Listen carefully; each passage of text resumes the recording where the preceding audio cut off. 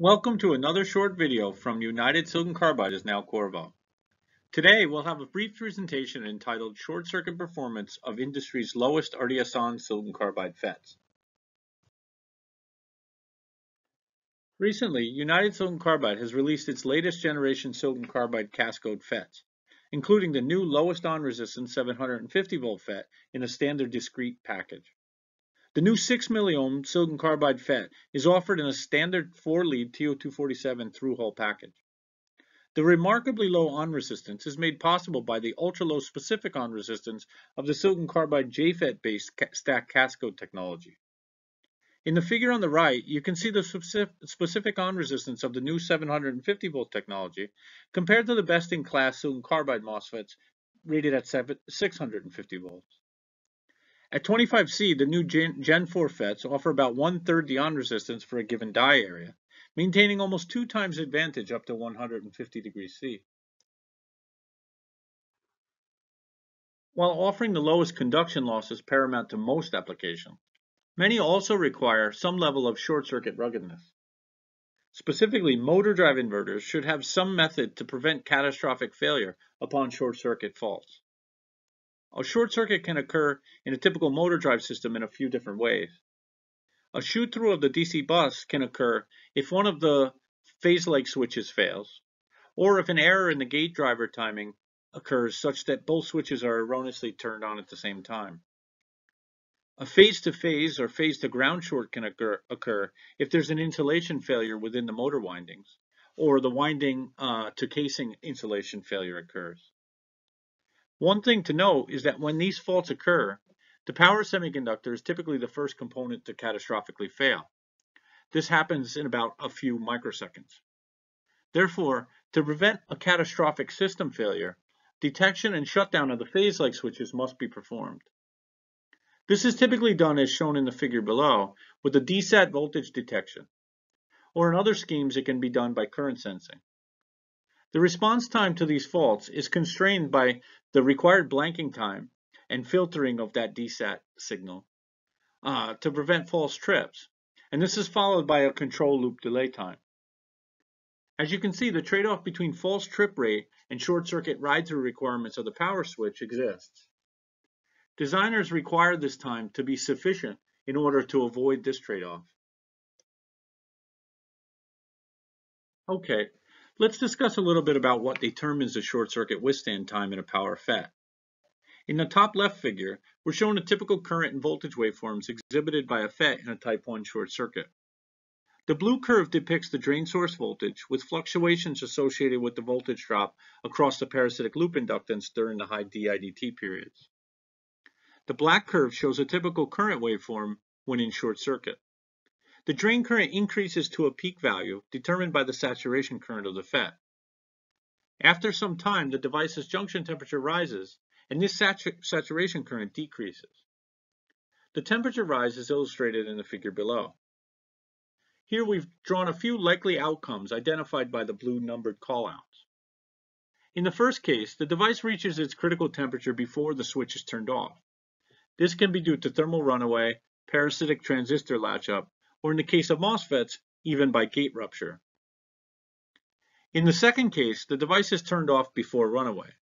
However, now that the junction temperature is much higher than normal operation, the device is now in its blocking state, and thermal runaway can still occur after the majority of fault current is extinguished.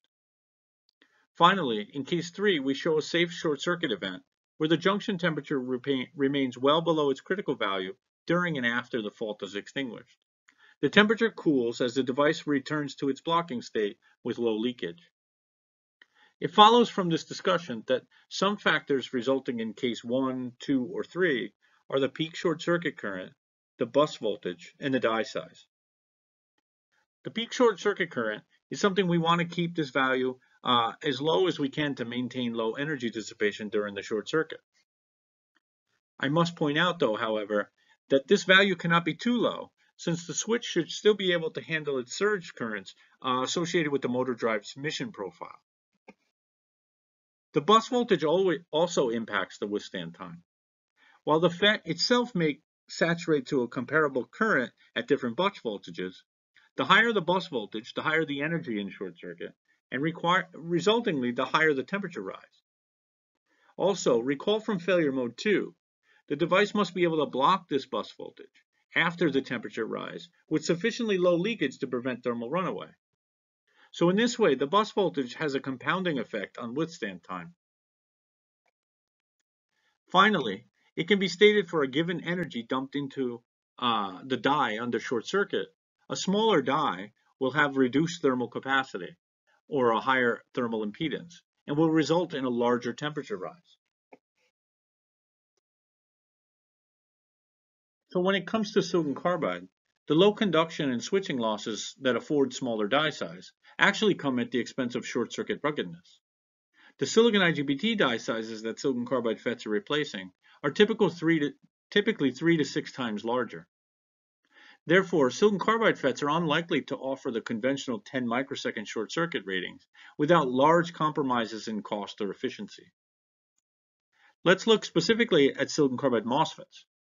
We know that their inversion mobility is relatively poor and their channel resistance is higher than that of silicon.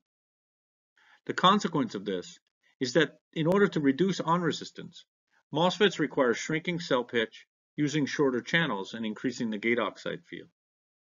These factors tend to increase peak short circuit current and increase the risk of gate oxide rupture during the fall. So reducing the RDS on per unit area for further die shrink, better efficiency, and lower cost comes at the expense of short circuit ruggedness. From the previous chart, it was clear that what we really want is a switch with low specific on resistance, good current saturation or current limiting performance that decreases with temperature and has no gate oxide and a low threshold voltage dependence with temperature. All of these characteristics are actually found in silicon carbide JFETs. And indeed, it's the silicon carbide JFET that fully determines the short circuit performance of a stacked cascode FET. In this slide, we're showing the TCAD simulated short circuit event of a stacked cascode FET.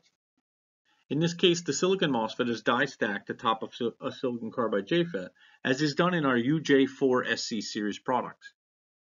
Under short circuit, the silicon MOSFET remains in its RDS on mode of operation, while the silicon carbide JFET enters its current saturation, and it supports virtually the entire bus voltage.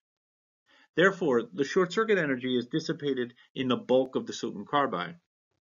Furthermore, in the short time period of 10 microseconds or less, you can see that the process is essentially adiabatic and the temperature rise is contained to the JFET and topside metallization. The silicon MOSFET safely remains well below its maximum temperature throughout the process, while the junction temperature in the bulk of the silicon carbide JFET can reach in excess of 600 degrees C. Leveraging these advantages, United Silicon Carbide is able to offer the lowest on-resistance 6 milliohm FETs with a usable industry-best short circuit time of 5 microseconds. In this slide, we're able to show our UJ4SC 075006K4S device safely turning off a 400-volt bus Type 1 short circuit. It safely withstands 10 microseconds when starting from room temperature, and 8 microseconds after the same fault starting from an initial junction temperature of 175 degrees C. Thanks for your time, and please visit unitedsic.com for more information about our new silicon carbide FETs.